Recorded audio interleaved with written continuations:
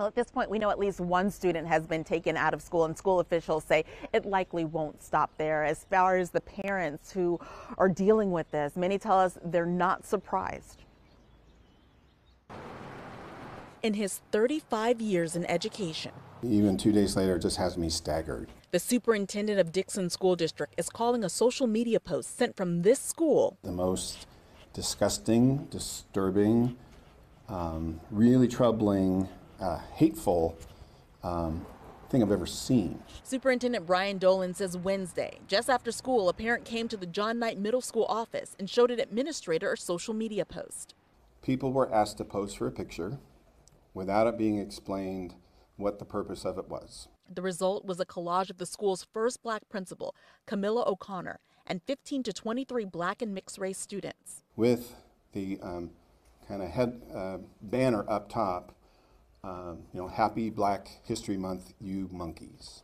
Having to have a conversation like this with your 12-year-old, it's heartbreaking. Nia McNeil's son was in that post. She works for the school district. But in this situation, she was simply one of more than a dozen parents who got the horrifying call from the district, letting her know what happened. She and her husband had to tell their son. Could this be somebody around me? Is this somebody right up under me? Who do I trust? How do I know that this isn't going to happen again? Dolan says he believes a small group of students are responsible for the post, which was made during school hours and posted to the social media account of a 7th grade boy.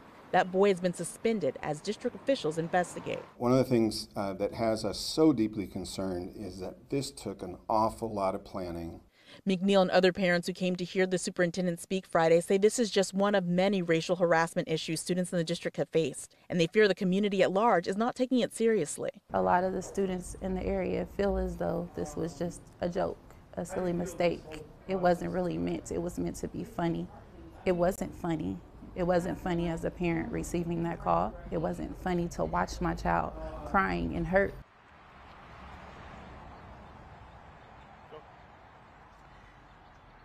Now, I will say that McNeil says she does believe the school district itself is taking the matter seriously. Now, the district says they're going to continue to investigate. Again, they believe a small group of students is responsible. The 7th grader whose account this was posted on has been taken out of school. They say the consequences could include expulsion. They've also said they've looped in the Dixon Police Department to see whether or not anything criminal could be involved in this case.